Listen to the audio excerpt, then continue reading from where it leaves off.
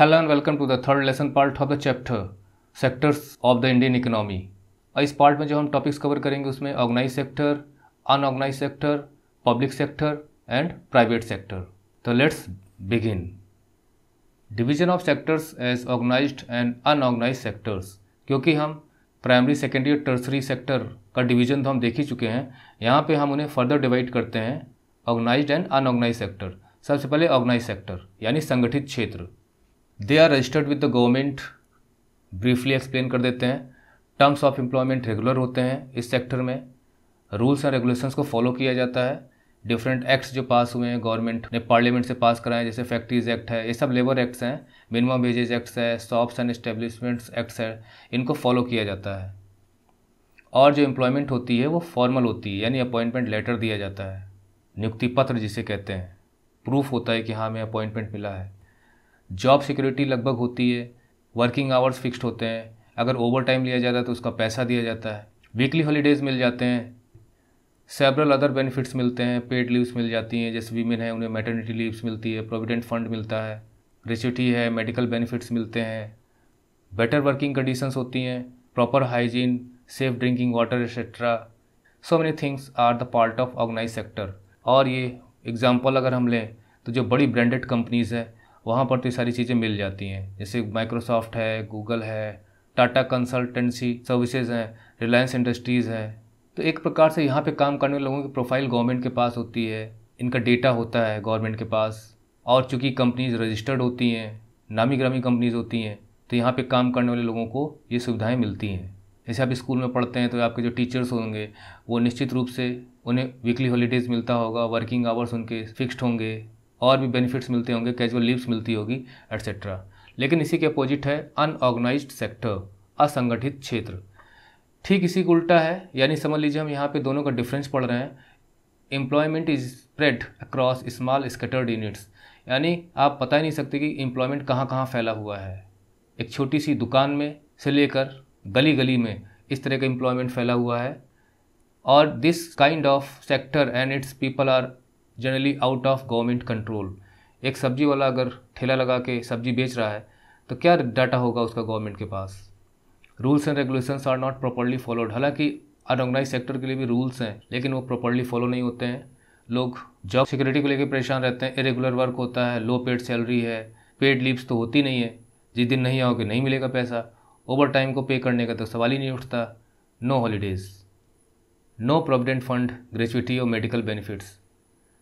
और विम्स यानी जो एम्प्लॉयर है उसकी सनक, उसका जैसा मन, ये भी बहुत मैटर करता है। क्योंकि एम्प्लॉयर किसी भी दिन कह सकता है कि चलो भाई जाओ, कल से काम पे मत आना, लीव द जॉब। क्या करोगे? नहीं आओगे दूसरे दिन से, क्योंकि एम्प्लॉयर का मन है, वो नहीं रखना चाहता।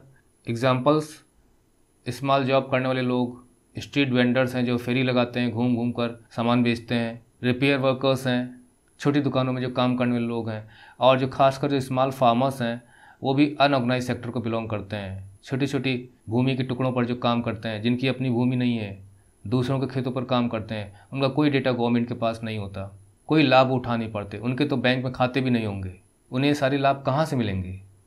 तो ये असंगठित क्षेत्र हो गया। लेकिन यहाँ पे क्वेश्चन आता है कि हम इस अनऑर्गेनाइज सेक्टर को प्रोटेक्ट कैसे करें, क्योंकि यहाँ प्रोटेक्शन की ज़रूरत है इन लोगों को। तो हमारा next topic, how to protect workers in unorganised sector. The workers in unorganized sector need protection because they are exploited. Exploited means कि जितना हक बनता है उससे ज़्यादा उनसे काम लेना या उनके पोटेंशियल से ज़्यादा काम लेना, क्योंकि मजबूरी होती है बेरोज़गारी की, लोगों को काम करना होता है तो कहाँ जाएंगे। इसके अलावा उन्हें बहुत ही लो पेड इरेगुलर वर्क मिलता है, कभी है कभी काम नहीं है। जॉब सिक्योरिटी की चिंता उन्हें हमेशा सताए रहती है, इसलिए इन्हें प्रोटेक्शन की ज़रूरत है। इस प्रोटेक्शन को प्रोवाइड करने की जिम्मेदारी गवर्नमेंट की है। तो प्रोटेक्शन इन रूरल एरियाज़ कैसे हो सकता है? जैसे लैंडलेस एग्रीकल्चरल लेबरर्स हैं, जिनकी खुद की भूमि नहीं है और मजदूरी का काम करते हैं दूसरे खेतों पर। जो मार्जिनल फार्मर्स हैं, मतलब वेरी पुअर फार्मर्स। शेयर प्रॉपर्स हैं, आर्टिजन्स हैं, जैसे वीवर्स हैं, ब्लैक स्मिथ्स हैं, गोल्ड स्मिथ्स हैं, कारपेंटर्स हैं। इन सब को सपोर्ट की ज़रूरत होती है, जो छोटे मोटे वर्क करते हैं उनके लिए। लगभग 80% जो हमारा रूरल हाउस होल्ड है, ग्रामीण इलाकों के घर के जो लोग हैं वो मार्जिनल फार्मर्स हैं, बड़े फार्मर्स नहीं है। इन्हें प्रोटेक्शन की ज़रूरत है। कैसे प्रोटेक्शन दे सकती है गवर्नमेंट? इन्हें ऐसी व्यवस्था कर सकती है कि उन्हें सीड्स और एग्रीकल्चर इनपुट्स की टाइमली डिलीवरी हो सके, समय पर मिल जाए, बैंक से क्रेडिट मिल जाए, स्टोरेज फैसिलिटीज़ मिल जाए, और जो उनका प्रोडक्शन है उसे बेचने के लिए मार्केटिंग आउटलेट मिल जाए कि आखिर उनका सामान जाके बिकेगा कैसे, उन्हें उसकी जानकारी हो, एक आउटलेट कनेक्टिविटी डेवलप कर दी जाए कि आप यहाँ से माल इस प्रकार से मार्केट में जा सकता है। Production in urban areas, this sector comprises workers in small scale industry. जैसे हमने देखा था कि किस प्रकार से कैजुअल वर्कर्स वहाँ पे काम करते हैं, तो ये लोग शहरों में कोई ना कोई कंस्ट्रक्शन वर्क लगा रहता है, वहाँ पे काम करते हैं। ट्रेड एंड ट्रांसपोर्ट में लगे हुए हैं, ड्राइवर्स हैं, पता चला सामान ट्रक से पहुंचा तो वहाँ से उतारने वाले जो बोरा लाद लाद कर ले जाते हैं जिन्हें पल्लेदार कहा जाता है, ये सब तो लगे हुए हैं इसमें। स्ट्रीट वेंडर्स हैं, गली गली मोहल्ले मोहल्ले जाकर सामान बेचते हैं। हेड लोड वर्कर्स हैं, बोझा ढोने वाले लोग। यहाँ तक कि जो रैक पिकर्स हैं, जिन्हें हम रद्दी या कबाड़ी वाला बोलते हैं। गारमेंट मेकर्स हैं, यानी जो कपड़ा बनाते हैं घरों में, या जो रेडीमेड कपड़े घरों में ऑर्डर लेके बनाते हैं। ये सब अनऑर्गेनाइज सेक्टर के हैं और इन्हें प्रोटेक्शन की ज़रूरत है। Government can help the small scale industry, तो जो छोटे छोटे उद्योग हैं उन्हें गवर्नमेंट हेल्प कर सकती है कि उन्हें जो रॉ मटेरियल चाहिए वो प्रोवाइड किए जा सके, और जो मार्केटिंग होनी चाहिए उनके प्रोडक्ट की, आउटपुट की, कि बाज़ार में जाके बिक सके, वहाँ पे गवर्नमेंट हेल्प कर सकती है। Protection to schedule caste, tribes and backward communities, तो अनऑर्गेनाइज सेक्टर में ज़्यादातर यही लोग लगे हुए हैं। तो besides irregular work, social discrimination भी फेस करते हैं ये लोग, सामाजिक भेदभाव जिसे कहा जाता है। ये मेंटल टॉर्चर है एक प्रकार से। Government can ensure their social and economic empowerment, तो गवर्नमेंट उनके लिए सोशल और इकोनॉमिक एम्पावरमेंट की स्कीम्स लागू कर सकती है और की भी गई हैं। बहुत सी स्कीम्स हैं, प्रोविजंस हैं, जैसे रिजर्वेशंस एटसेट्रा है जॉब्स में, लेकिन उसके बावजूद भी अनऑर्गेनाइज सेक्टर में लगे लोगों के लिए इसका कोई मतलब नहीं होता। लेकिन ऑर्गेनाइज और अनऑर्गेनाइज सेक्टर के अलावा भी इसका डिवीजन है। So next, sectors in terms of ownership, public and private sector.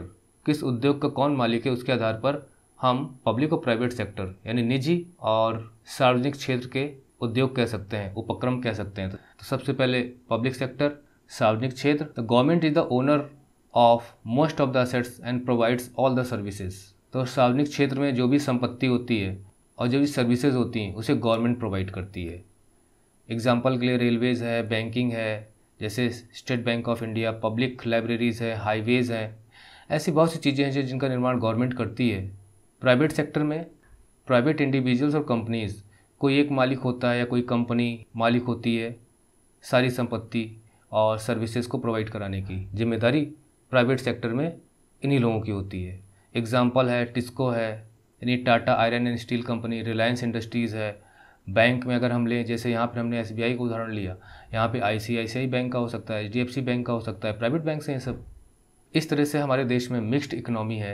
यानी मिक्स्ड इकोनॉमी का मतलब ये है कि हमारे यहाँ प्राइवेट और पब्लिक सेक्टर दोनों साथ साथ काम करते हैं।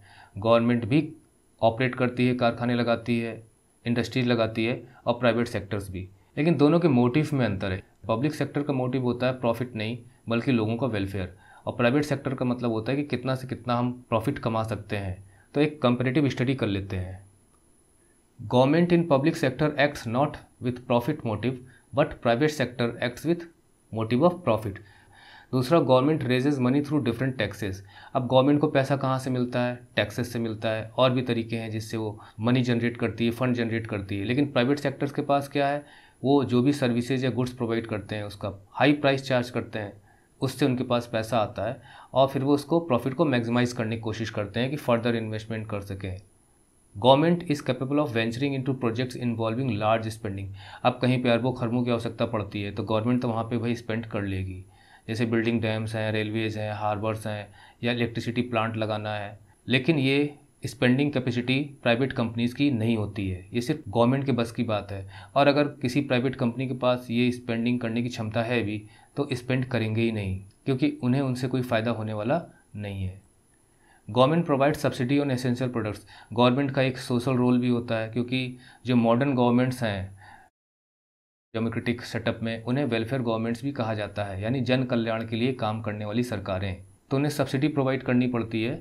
मीन्स कि अगर किसी चीज़ का दाम 10 रुपये है लेकिन वो चीज़ महंगी है, उसे 8 रुपये में गवर्नमेंट लोगों को प्रोवाइड करती है, तो इसके बीच का जो डिफरेंस 2 रुपये का है उसे गवर्नमेंट वहन करती है और लोगों को सस्ते में प्रोवाइड करती है। जैसे गैस सिलेंडर घर में जाते हैं तो जितना उनका दाम है उससे कम में आपको मिलता है, तो कम में मिलने की वजह सब्सिडी है जो गवर्नमेंट प्रोवाइड कर सकती है। ये प्राइवेट सेक्टर कभी नहीं करेगा कि उसका उत्पादन 10 रुपये में हो रहा है और उसे 8 रुपये में बेचेगा। कितने दिन चलेगी कंपनी? अनलाइक प्राइवेट सेक्टर, यानी कि जो प्राइवेट सेक्टर में होता है वैसा नहीं। वो क्या है कि जो modern day governments are welfare government, जैसे मैंने भी आपको बताया, और उनकी जो कुछ प्राइमरी रिस्पॉन्सिबिलिटीज़ होती हैं जिसे प्राइवेट सेक्टर शायद नहीं समझता और ना करना चाहेगा, जैसे एजुकेशन फैसिलिटीज़ प्रोवाइड करना, हेल्थ फैसिलिटीज़ प्रोवाइड करना, सेफ ड्रिंकिंग उपलब्ध कराना, हाउसिंग फैसिलिटीज़ जैसे प्रधानमंत्री Gramin Awas Yojana, food and nutrition जैसे आंगनवाड़ी या MNREGA etcetera, primary schools open किए जाते हैं, सरकारी अस्पताल, जो दिल्ली में रहते हैं उन्होंने सरकारी अस्पतालों के नाम सुने होंगे, यहाँ तक कि एम्स भी एक गवर्नमेंट एंटिटी है। प्राइमरी हेल्थ केयर सेंटर्स गांव-गांव में खुले हुए हैं, 1 रुपये की पर्ची आप दीजिए और उसके बाद जाके आप MBBS डॉक्टर से कंसल्ट कर सकते हैं। ये सारा काम गवर्नमेंट का होता है, पब्लिक सेक्टर का। प्राइवेट सेक्टर इस काम को नहीं करेगा। It is the duty of the government to take care of the poorest.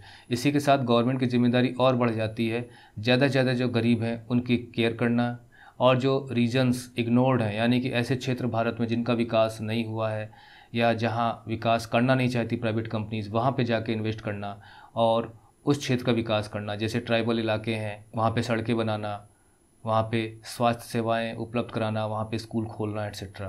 हालांकि NGOs होते हैं जो ये काम करते हैं, लेकिन गवर्नमेंट का रोल बहुत ज़्यादा है। तो ये पार्ट यहीं पे समाप्त होता है। आई होप वीडियो से लाभ जरूर हुआ होगा। Keep watching the videos, keep visiting the channel NCERT Lessons. Thank you for watching the video. See you in the next video. Till then, goodbye. Take care.